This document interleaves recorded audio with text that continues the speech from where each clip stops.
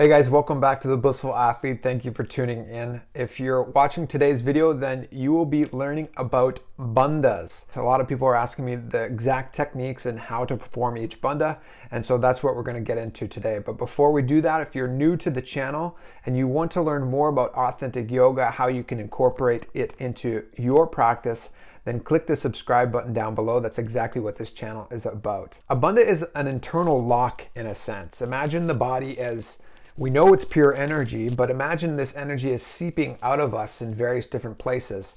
Bandhas are a way of retaining that energy, that prana, the life force energy within us, and allowing the life force energy to recirculate within the body and then also within specific regions. There are three main bandhas. They are the Mula Bandha, the Uddiyana Bandha, and the Jalandhara Bandha, which is the throat, the stomach, and the base of the perineum. And when all of those three are combined, then that performs Mahamudra Bandha. Now, each one of these locks is pressing up against an intra-organ. So all the bandha really is pressing the inter-organ, such as, let's say, the stomach, pressing the inter-organ into the intra-organ. Another bandha that is a great example of this is the Trinetra Bandha. And it's when the eyes, when you're sucking the eyes and looking up towards the third eye, that process of sucking the inter-organ or the eyes towards the third eye is what is a bandha. Another example of an internal organ pushing into an intra-organ is the throat. In Jalandhara Bandha, you tuck your chin down and you suck your throat in. You're sucking that into the Vishuddhi chakra. Now, when that happens, you're locking, you're keeping energy in that specific region. So again, the body is keeping its energy in a specific region based off of a bandha, pushing into the inter-organ, into the intra-organ. Now, if you're still with me, what this is going to lead you is to an anti-sex experience. Now, what we mean by that is, it's not a sexual experience, but it's not a sexual experience as well. It's not having sex, and it's not sex as well. What you experience is that euphoric bliss, that sexual life energy that does exist. What you'll feel is that space of oneness with the divine, and that is what an anti-sex experience is like. It's very euphoric and it's a high frequency. It's a tough experience to put words into, but when you practice real authentic yoga, this is what it's all about. It's the science of the anti-sex with Paramashiva, with the all-pervading consciousness. And so once you are performing bandhas and the pranayamas and all of these different components, the 12 components that my Swamiji is teaching, bandhas is one of these components that leads to that anti-sex experience. So how do we perform each one of these bandhas? Well, we're going to look to the scriptures as always. And so let's find out how to actually perform these bandhas. And like we do with everything, we go back to the scriptures. We go to scriptural reference to understand what is Paramashiva teaching us here and why and how to do it. And so let's look first and foremost at the Mula Bandha, which is at the base of the perineum. What Paramashiva is saying in the Dhyana Bindu Upanishad is that by performing Mula Bandha, even an old man becomes young. By pressing the genitals with the heels, the yogin should contract the anus by drawing the apana upwards. This is known as Mula Bandha. Now, what Paramashiva is saying there is the apana coming upwards. And so prana has different forms of its energy. And one of them is apana, which is when it's flowing out of the system. So what we're doing with Mula Bandha is we're keeping, it's like we're blocking that energy from going out of us, and we're going to make a U-turn and keep it flowing within us. And how he's describing to do it is by first placing the heel at the genital region. Basically, this is like the scrotum area, right between the anus and the genitals. If you place your heel there, that is the exact spot that he's speaking of. And then slightly tighten that region, and you can feel like you're locking that base in a sense. Another way you can imagine it is like just sucking the two butt cheeks together. That is Mula Bandha. Now, in some scenarios, when you're performing the Pratama Vinyasa Krama, the 108 asanas of Nithyananda Yoga, we are performing Mula Bandha, but the heel is not there. So it doesn't always need to be there, but it is a great way to block that energy from flowing out and to also keep your awareness on that spot that you should be sucking and pulling up. So in this moment, if you haven't yet engaged it, just bring your awareness slightly to that region in between the anus and the genitals and engage that. And then just imagine like you're holding that. Keep holding that for a little bit. That is Mula Bandha, okay? And if you don't quite get it yet, just practice it a little bit and it'll come. The next bandha that we're going to move to is Jalandhara Bandha. This is the throat lock like I had mentioned. And why we're going to go from the base to the throat and skip the middle is because the order in which you engage all of the bandhas is important. So if you are engaging 3 bandhas all together, which is the Mahamudra Bandha, or if you're engaging Mula Bandha and Jalandhara Bandha, then you need to engage them properly in the right way. And we'll go to the scriptures for this as well. So in the Yoga Sikopanishad, it says that the bandha known as Jalandhara Bandha should be performed at the close of the Puraka, which is inhalation. And this is out of the form of constricting the throat with a view to obstruct the passage of vital air. After constricting the throat, he should establish the vital air firmly in the bosom. This is known as the Jalandhara Bandha, which causes the full flow of nectar. Should the constriction of the throat be made with the immediate contraction of neither part, by performing Pachimatana in the middle, the prana vital air will reach the Brahmanandi. So with that last half, we'll get into that maybe in another video. But what he's describing is that, one, you're tucking the throat, yes, but first you're inhaling. So you're inhaling the vital air. And then you're tucking the throat down. And what you're going to do is you're going to tuck, first and foremost, the tendency is we just tuck our chin. Keep in mind that you want to keep your spine in a line. So I'll churn here. What you're going to try and do is you're going to first align the head nice and straight. And then you'll see that naturally the chin comes a little bit closer. Okay, so you're going from here to here. And then from there, you're going to tuck the chin down towards the throat center. So you're tucking as much as you can with trying to keep the head, neck, and spine in a straight line. And what that's going to do is lock the throat center. So you can bend the head, but really emphasize keeping the head straight, chin down, and then tuck. And bringing the chin towards the chest. So this is how it will look finally. You're going to inhale, head back, chin down, and tuck. Okay, so that's how you perform Jalandhara Bandha. Now the third bandha is the Uddiyana Bandha, which is sucking the stomach in, but also upwards.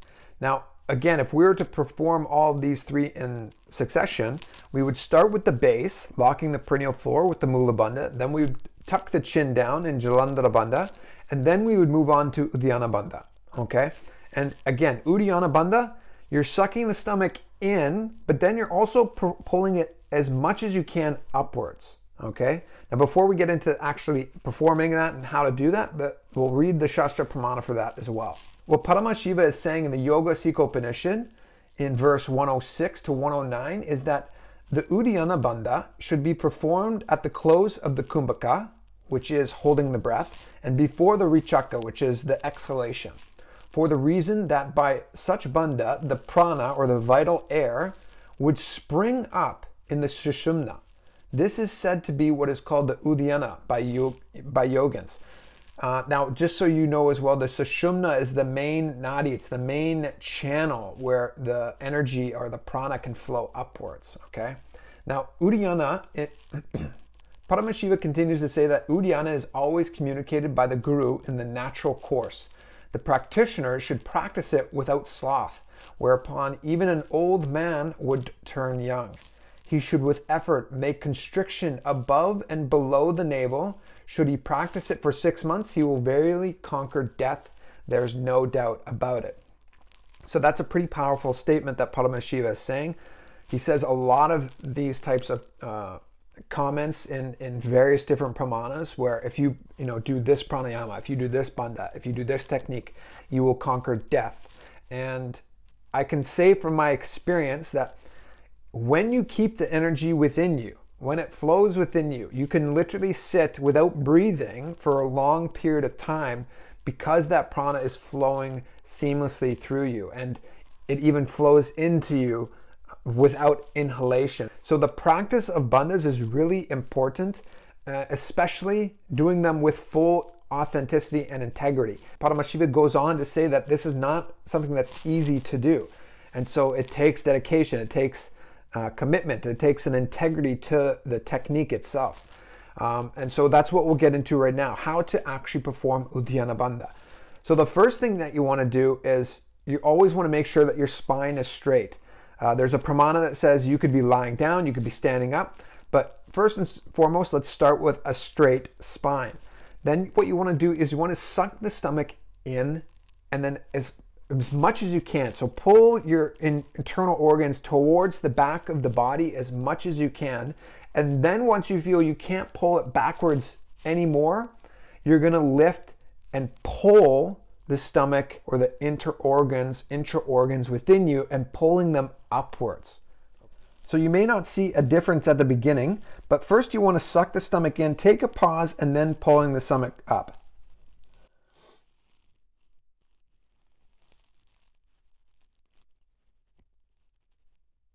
Now a side view will look something like this. And so that's how you perform the first 3 bandhas. Now the fourth bandha is actually the combination of all of these 3 bandhas together, and that is Mahamudra Bandha. Now, Mahamudra Bandha is easily the most powerful of all the bandhas, and it's very intense. It's not easy to hold for an extended period of time. But when you're in the asana, if you're performing Mahamudra Bandha, do your best to just be fully integrated to engaging all 3. And what you'll feel is that, one, the practice, it'll allow you to hold it for longer periods of time, but like you'll just understand and you'll experience the power of engaging all the bandhas at one time. Now, before I go on, I should mention that we have multiple pramanas on all of these bandhas. Some might emphasize the technique, it might emphasize on the benefits.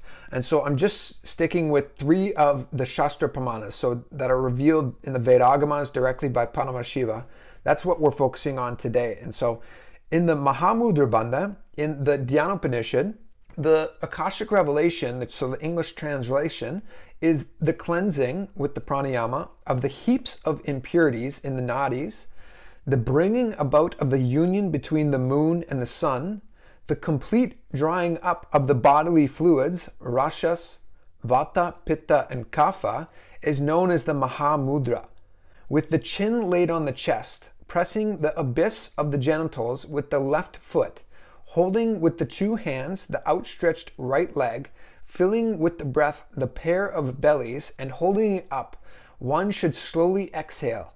This indeed is said to be the sin-destroying Mahamudra for men. Now, of course, this isn't just for men, and Paramashiva is going into a lot of detail here. What he's doing is he's showing us actually an asana as well. Mahamudra asana is when the heel is bent and pulled in towards, pressed up against that genital region like we do with Mula Bandha. And the opposite leg is straight out and you're reaching and holding the toes. From that position, you lock the Mula Bandha, you tuck the chin down, and then you suck the stomach in and up, and you're engaged in Mahamudra Bandha. Now, you can perform Mahamudra Bandha in a seated position, cross-legged, comfortably, or you can actually do it while standing as well. You do not need to be in that one asana, that one position. But this is the first reference that Paramashiva gives for what Mahamudra is, what this bandha is. And that is with the legs straight out, reaching out and holding on to the toes. Now, the power of Mahamudra Bandha, as I said, it really keeps the energy flowing within you. It's very intense and it's difficult to hold for a long time because ultimately you are holding your breath. You're not inhalation. There's no inhalation. And so what I want to say before leaving this video is that Kumbhaka is a very important component of this, the retention, the holding of the breath. and do your best to hold it as long as you can. So if you're doing a sequence, for instance, in the PVK, the 108 asanas, we engage 3 bandhas, we engage a bandha in every asana. And if you're not able to hold it for a long time and you have to breathe, there's nothing wrong with that. Just do your best, be fully integrated to the bandha. If you're holding Uddiyana bandha, do your best to hold that as long as you can. When you need to breathe, you can do so. And when you feel that you can keep holding, then do so as well. So just be fully integrated to where you're at and the state of your yoga practice. Bandhas are a main component of yoga. So I highly recommend that you start to incorporate the bandhas within your practice as well. Now, if you're new to the channel and you're new to Nithyananda Yoga and you want to learn more about all of the components that should be involved in your yoga practice, I'll put a link down below where you can learn all about the 12 components that my guru, Bhagavan Sri Nithyananda Paramashiva, has revealed to the world. And so it's a free online course where you can go to Nithyananda University and learn about what these 12 components are. And again, I'll put that link in the description box below. Now, if you're new to the channel and you feel like you got something as well, please click subscribe and give me a thumbs up as well. Let me know in the comment section what you thought of the video as well. Love getting feedback, and I love creating content based off of that feedback. And that's exactly what I've done with this video. Somebody asked me about the bandhas, and so that's why I did this video. And of course, and I'll make this video as a part of its own playlist where you can learn all about the 12 components. And so I'll continue to do videos of those afterwards. So thank you for tuning in, everybody. I hope you got something from this video. Looking forward to sharing some more content with you in the future. Take care, and as always, be blissful. Nithyananda.